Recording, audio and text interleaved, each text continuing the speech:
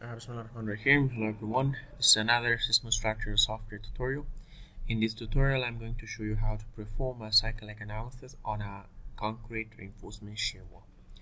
So this is the concrete shear wall. This is a curve, so we want to get this one in a model which has 3 meters length and 4 meters height. So we jump to the SeismoStruct software and we can create modeling. We use unit millimeters Newton. Okay, and I can come to here, building modeler. In the building modeler I want to select one floor, so the height is 4 meter, so it's a cylinder wall. Now I can create I can bring some changes here as well. I can, but we can do this later as well. So I'm gonna go okay, no need. I'm gonna create new project and it will send us to the modular area.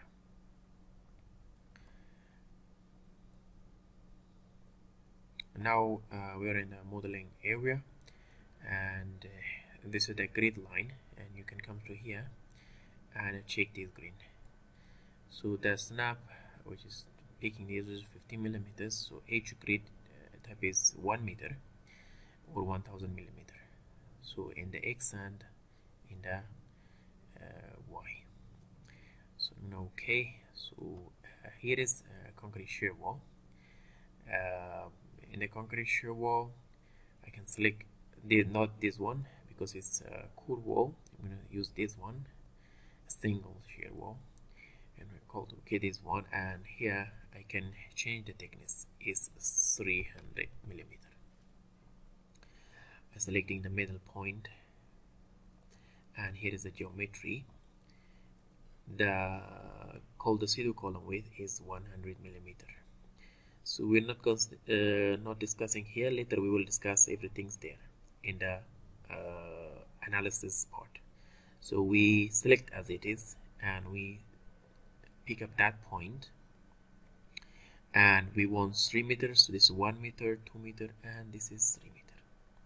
So finally we created a 3 by 4 meters shear wall. You can see here. So here is the concrete shear wall. So I'm going to exit this one, and automatically we'll go to the next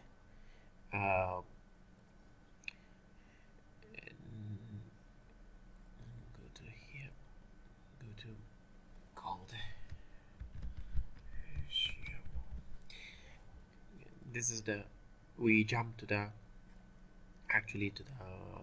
analysis part, and it requires me to specify a nominal lateral load. So the nominal lateral load is not required in the cyclic analysis, and instead we will apply displacement. So we can for the time being accept okay, because we selected static pushover, that nominal lateral load will be required. So we change that nominal lateral load to static time history analysis. So it will ask me so that that load will be removed. So automatically that load is removed.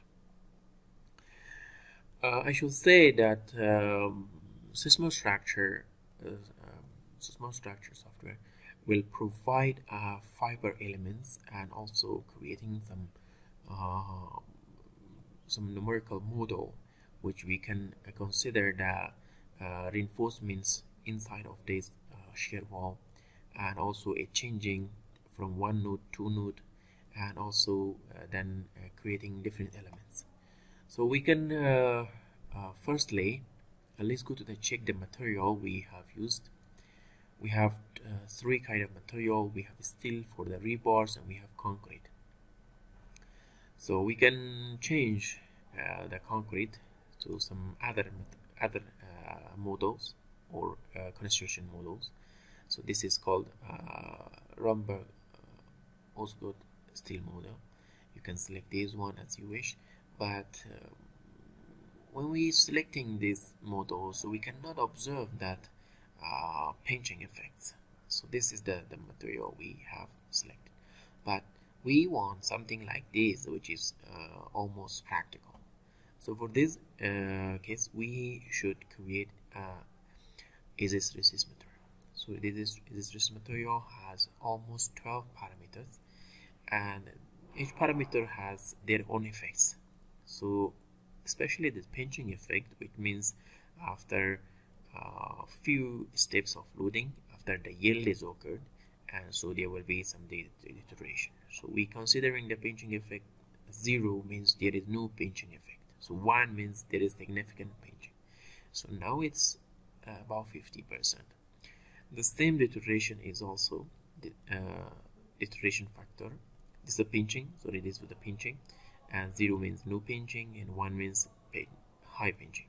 So both these two parameters is one is the deterioration and the pinching is keeping 0.5. You can play with this. So for the first attempt, I want to see as it is, and also checking the second one with these default parameters in 400 yield string, and later we will play with this parameter to get a reasonable risk curve.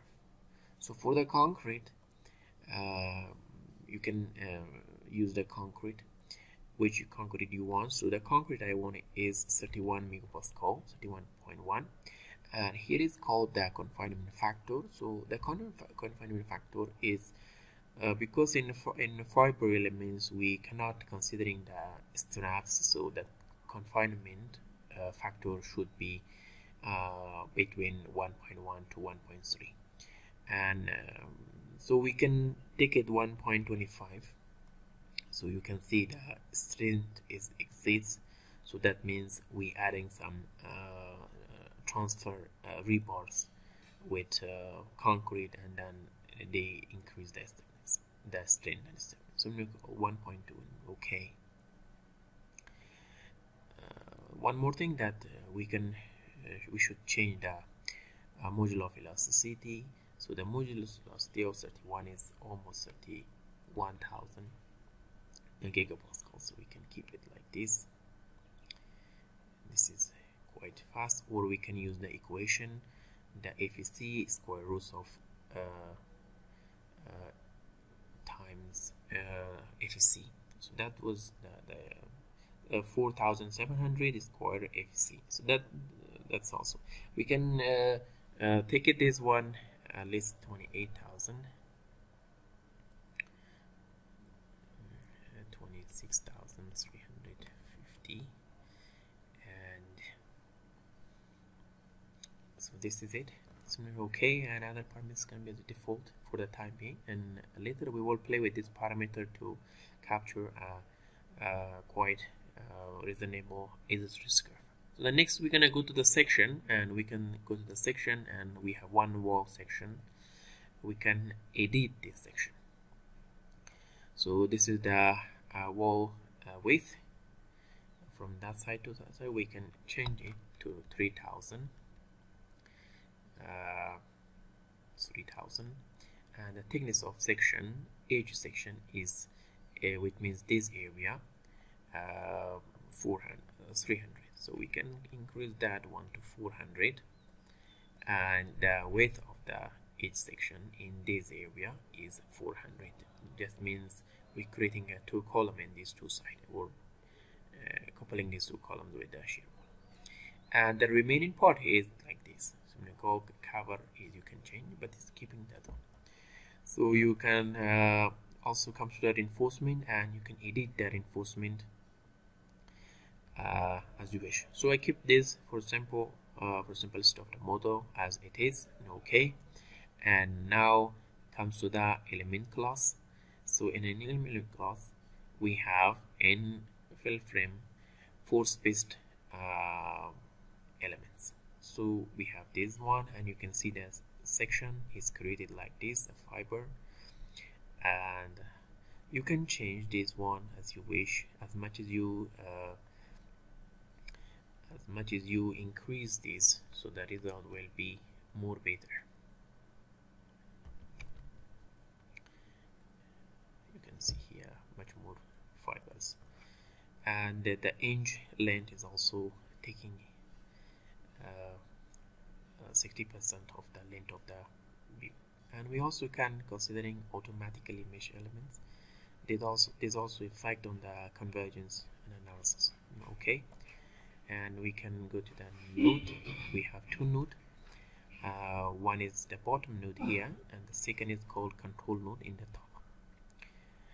We can see the connectivity, how they connected together, and the constraint. We don't have any constraint on diaphragms. We have the restraint, the bottom of the shear wall, which is fixed, and the time history. We want to define that time history. I'm going to call here load. In previous analysis, I have one text file, and I'm going to show you. It's called cyclic loading, and this is going to be 1, and cyclic loading 1, and you can see that cyclic loading is here. So the maximum is 110 millimeter, and it is almost 90 cycles. And now I can increase the time steps, so 0.9, and this be a single, and you're okay. And now the same curve, I have got it. So I can take that point is 79.2 second, and okay. Now here I want to create a time history stage, and that was 79.2 second, and I can give as much as step I want. So I want to this one should divide it by this one, so we will get the time steps. So we will create a smooth curve. Now the loading is applied, okay, and now we want to apply the load on this node. So that's the control node. It's a static time history node, and this is the x1 in this direction, and the type is displacement, and the curve multiplier is 2. So which we have this curve, then we will times, and it's become 220 like this. So the load curve name is, which we will define as C. Okay, and we also can add some element loading as well, such as some gravity load as well, but we do not considering that as well. So okay, we're gonna process it and save the model first. I'm gonna save the model, and it's called shear wall. Save it, and I can run the analysis. So it start to converge. In the first step, some point was automatically yield. So now it's starting. It's time step there.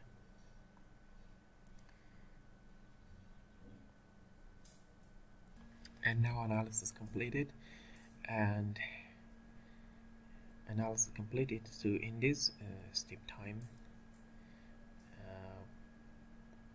the structure is, this is convergence, and this means the element tolerance is very large and it's not converged, so there is divergence. So in the post-processing, and we're going to see the response of the structure.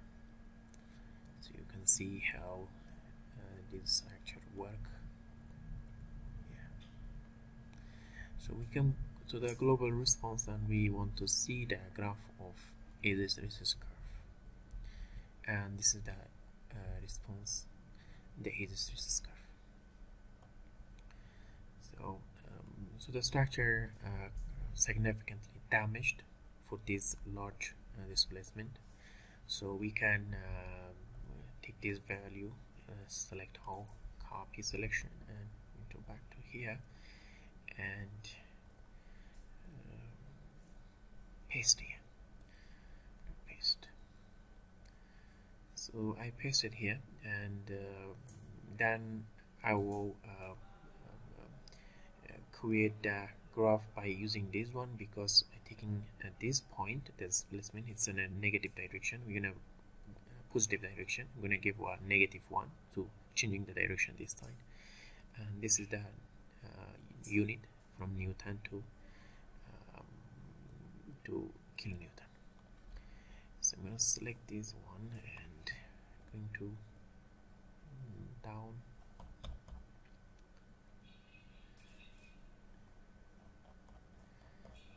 down here, and this curve should be here. Now in the last one, selecting, and here. So okay, this is finished, and I want to fix this issue. This is not okay. I'm gonna come to here, and this should be minus 120, and this is 120, or we can make it 150 by 150. So this is the axis curve which we defined based on this loading. So it's mostly 2, and we got this axis curve. Now in case the deterioration is quite significant, and you can play that with that material, and you can get a better result, and the pinching is okay, and this is quite acceptable. We can bring some changes, and